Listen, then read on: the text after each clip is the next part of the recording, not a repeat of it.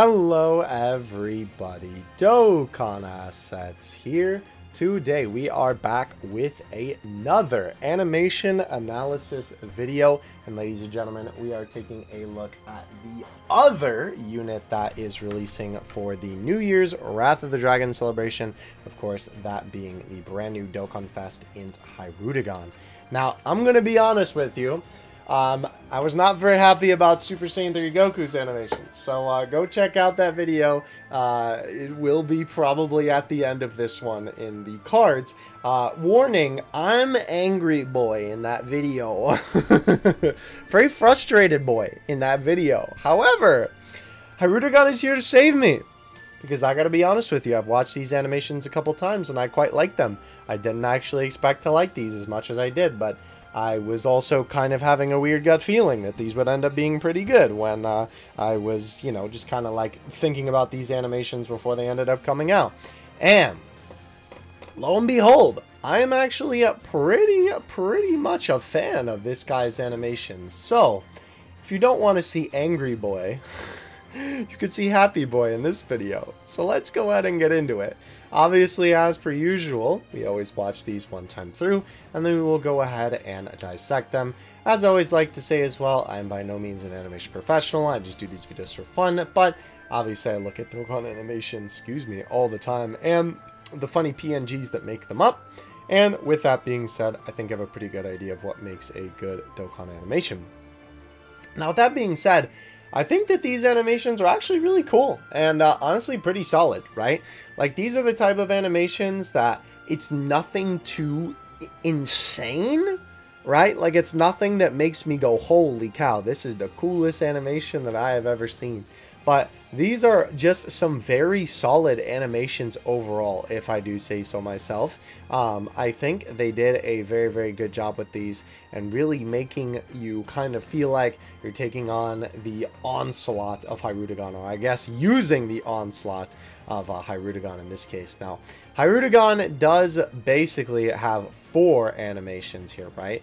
He's got the intro animation, he has the super attack, he has the active skill transformation, and then he has the super attack for the transformed version of himself as well. Just interesting to note with this card art, I was kind of thinking about, hey, where did this come from? And it's actually from this shot right here, when Goku gets blasted to the ground here.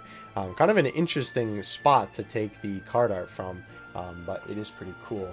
And with HIRUDEGARN, it is really interesting actually, because obviously this is just when he's using like the heat breath, right? But what's interesting is that this is one of the few cards where the transformation art is actually not the same as what is in the background, right? You can see, that the background art is actually different for the transformed HIRUDEGARN, which is really interesting. I'm assuming it's probably because of the angle that this art is at. They maybe couldn't have made it work here, but they would have had to like maybe turn it the other way and then they could have done it, which is weird because that's how he is in the movie here. I don't know, kind of weird, but still pretty cool. And obviously it's just nice because it just brings more art to the game in general. So that is pretty dope. Alright, so let's go ahead and take a look at the Big Man's intro animation. Big Man, literally, in this case. Ironically enough, not on giant form, but that is when a character transforms into a giant. HIRUDEGARN is just always giant. So this is really well done. This particular scene of HIRUDEGARN coming out of the portal, again, I did just watch this movie recently, so it's pretty fresh in my mind. This looks really good, honestly, with the electricity and the portal forming up there with the bolts kind of shooting out. Obviously, this looks a little bit strange, but of course, this is how it would look in real life if lightning came out of a circle in the sky. So, pretty good job, honestly, with this. I like how the lightning kind of begins to cover the landscape, right, and sort of sparks everywhere. Very cool effect that they have there with it dancing everywhere right on the screen. And obviously, to follow suit, right, they have the lightning strike the bottom half of HIRUDEGARN, which I really like that they actually have HIRUDEGARN kind of react to getting hit, right? You can see the little bit of recoil on his legs there, right, as he's sort of adjusting to it, which is really cool. And I like that they sort of have a base form there of the light, which is really cool, before it obviously explodes. And the light covering the screen, this is such a cool shot here of HIRUDEGARN's face super close up. And right? Obviously, the light kind of coming off of it in that way is such a nice little effect. They did such a good job with it. And then they cut to this shot right here. I do kind of wish that this cut wasn't as hard here, because obviously it's like the super nice shot of the close-up and then bam. But it's not terrible, and also this could be something that was definitely in the movie. So when it comes to stuff like that, you know, I'm not going to knock Dokkan for it as much. Also, I apologize. It is very late at night, and I've gotten, like, no sleep this week. Anyway, we have HIRUDEGARN moving back a little bit, giving a shout to the sky, right? I will say, this section right here is the only thing that looks a little weird. The way that HIRUDEGARN twists his body here, I felt like looked a little bit off, right?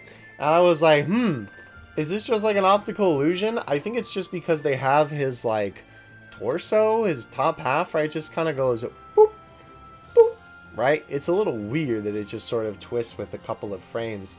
And even in full motion, I noticed this, and I also thought it looked kind of weird. Like, it definitely looks better when it's not in slow-mo like that, but it's still a little bit jarring, to be honest with you. It's, like, definitely noticeable that he just kind of, like, goes... But, to be fair, maybe it kind of plays into the monster aspect of HIRUDEGARN. But, you know, he's supposed to be, like, this very creepy, non-humanoid type of thing. I don't know.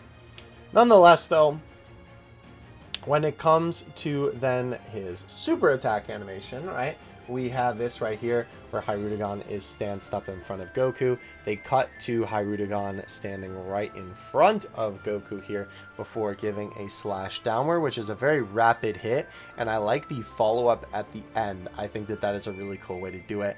I like that little end bit there, right? Super nice. And the transition here is so cool. So they zoom in on his face, right? And then they go here, right, to the really close zoom in to transitioning the asset right here, right? Which you can barely notice when you're watching this in full motion. And it transitions to this completely different asset, which then transforms into HIRUDEGARN. A really cool way to do a transition. I quite like this a lot. And then, of course, you have the purple smog. This kind of looks like muck. Covering HIRUDEGARN before he fades away into the smoke that obviously he's made of, which is really, really cool. And I like the way that the smoke looks. They did a very, very good job, I think, on kind of really making it look like he forms out of the smoke for sure. It's interesting how they do this, right? Because obviously they have a full asset where he's in the smoke, where it really, really looks like HIRUDEGARN. And then, as the shot progresses, they basically just fade the smoke away, and they have HIRUDEGARN come in, but they do something cool here where they sort of like give him a purple hue, or almost like a purple outline, like the clouds are still covering him, which I think is a neat little touch to really kind of drive this animation home. And then, of course, we have HIRUDEGARN ready to catch a football or something here. But this pose change goes away pretty quick. He looks very funny here, I'm not going to lie. It's not that the asset looks bad, it's just that HIRUDEGARN looks silly because he's HIRUDEGARN making this pose. But obviously this is pretty cool with him winding up the punch, right? And then, of course, having it come towards the screen. I quite like that little bit of perspective. And some nice follow-through, right? Obviously, on having the fist come down from the sky and having him come all the way down to then having the enemy bounce against the ground with a little dust and bam, slamming them against the ground, kinda. Again, this is kind of just, in my opinion, really, I guess, a kind of disadvantage of the Stinky Sprite, because this is more like HIRUDEGARN punches him on the way down, and then he lands on his own, and the enemy lands far away, right? Which I think is fine, but it definitely would have been cool to see HIRUDEGARN basically just like crush the enemy for sure. But this is then where the card art appears, which is kind of crazy. The card art appears that late in the animation. And then we have this section right here where HIRUDEGARN shouts, and I like this little effect that they have to kind of represent, you know, how loud he's yelling, to then him slamming his tail on the ground. Now, this is the one part of this animation, excuse me, oh my gosh, that I don't really like, I'll be honest. Him slamming his tail on the ground looks cool. The little jump looks great. The beginning part with his head all zoomed in, the transition even of the white fade, looks great. It is the tail being dug into the ground that bothers me a little bit. It's the way that it moves, right? Once it finally cracks into the ground, you have this very weird movement where it doesn't really look like his tail is extending outward to compensate for the distance that it is moving forward like this. Right? It doesn't really look like his tail is extending or like he's leaning it forward because he's running out of room or something like that. It definitely just looks like they took this PNG of this part of HIRUDEGARN's tail, right? And basically just, you know, just kind of had it shift towards the screen, I suppose, right? I don't really know how to describe it. I was trying to think of a better way, like a better analogy to make, but they basically just have this particular PNG of, you know, the end of his tail basically just slide towards the screen. So, I don't know. I do think is a little bit off-putting. Again, it's just weird that HIRUDEGARN doesn't kind of compensate for, you know, how long he's extending his tail. Just is a little bit off. But again, it's not like the worst thing.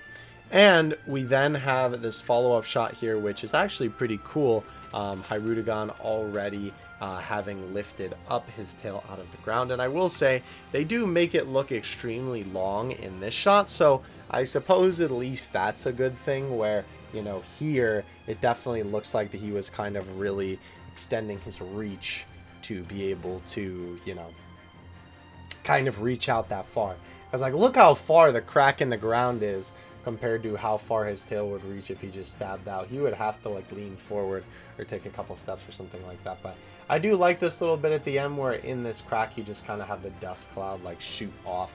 I do think that is a neat little effect and a nice way to kind of just emphasize the animation and give it a little bit for follow through. So we now have the transformation animation, which is pretty cool here, right? You obviously have the cocoon form of the HIRUDEGARN, and this is so well animated with the back cracking, right? The green light kind of showing out of the shell, right? Having it kind of expand and break apart a little bit with the beautiful butterfly coming out. And he does look like this when he first comes out, where he's kind of a little bit green, right? And I'm sure that that's partially because of the green light and just like the transformation taking place. But it's really cool the way that they animate it. It looks really good, and I think this cut is in a good spot. And they then have the color fade in, right? Where you then have HIRUDEGARN's more iconic colors, where you remember that he looks like this, right, in the movie. They have his wings grow a little bit too, which is cool to see that they actually bothered to include that. It's very quick at the end there, but you can see his wings actually do grow out a little bit. And then you have HIRUDEGARN shout to the heavens, which I really like this shot. I will say, his head looks a little bit long, but to be fair, he is a grotesque giant bug monster, so it's definitely not the worst thing. The red glowing eyes are a nice little touch, and I feel like this shot does a really good job of kind of emphasizing like, hey, look how big this guy is. He's towering over an entire city with just his presence alone. Very, very intimidating and very well done. I like it quite a bit. But yeah, the smoke in the background too is cool. Again, definitely a very, very good shot. I think his transformation is well done. It's very simple, but it's well executed and it looks nice. So then we have the super attack animation where we have HIRUDEGARN charge forward here. First of all, I do like in the beginning, you have this little bit of leg movement, right? Or I guess hand movement, more like it. I guess the leg movement too, right? His legs kind of go out straight a little bit from being in the knee position, right? And his, almost call them antenna, his wings do kind of move accordingly here to sort of compensate for the fact of how he's going to move. So that is really cool too. They have him then fly towards the camera, which is a nice little shot. Cutting from that to behind the enemy, and a very, very nice punch. It is kind of funny because it sort of looks like the HIRUDEGARN is winding up for a kick here. Right, like that, but then it ends up being a punch, but it still looks good, and all of these hits actually look really, really good, and I think the follow-through on them is it really makes them feel so impactful. All of these different punches and slaps, I guess, in the case of the last one, really feel like they have a lot of impact from the motion blur to the, again, the follow-through is what's really, really nice. And like for this one, even though there is no follow-through, you see him hitting the, you know, the wall of the building so hard, and not to mention you saw his fist so big just moments ago. They definitely do a very good job with the perspective and really making you feel like that these hits are very, very impactful. They do a very good job of that. So then the card art appears on the screen with HIRUDEGARN blowing the flames. And we then have this shot right here with him blowing the fire. Again, looks good. Nothing too crazy to complain about. I mean, it is a very simply shot. But, right, the flames covering the enemy there, and then, of course, covering the landscape. And that is pretty cool. It's unfortunate that he is so big that you don't get to see a ton of it, but it still looks really good. And I like that that little ending is basically like the iconic fire attack, because he already did so much in the animation. And I didn't even notice the lighting effects on HIRUDEGARN are actually really, really good. They definitely executed that well for how simple the lighting was here and the fire and everything. So that is the boy HIRUDEGARN's animations. Again, I definitely had a lot less to say about this guy than I did Super Saiyan 3 Goku. Obviously, Super Saiyan 3 Goku is a unit that I'm a lot more passionate about, so that quite makes sense to me. But I think overall, these animations are pretty good. Of course, there's always a couple of things that I nitpick when it comes to these, where there's certain things I'm like, oh, well, you could do that or you could do this. But when it comes to the composition overall of these essays, I think they're really well done. They really capture the spirit of HIRUDEGARN well. They really capture the kind of scary terror aspect of him. They get the fact that he is huge down really, really well. They have his punches being super impactful. They even include the funny ghosting effect, right? I think they did a very good job overall representing the character. And I would say for the most part, again, besides those minor nitpicks, his animations are very fluid, very consistently throughout.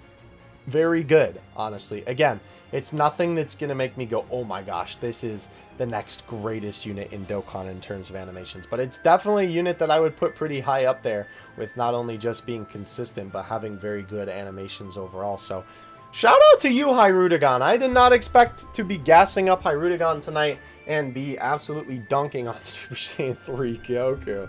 I'm very sad about that, to be honest with you. But hope you guys enjoyed the video nonetheless. Let me know what you thought about the boy HIRUDEGARN in the comments section below. And with all that being said, I will catch you in the next one. Dokkan Assets out. Peace.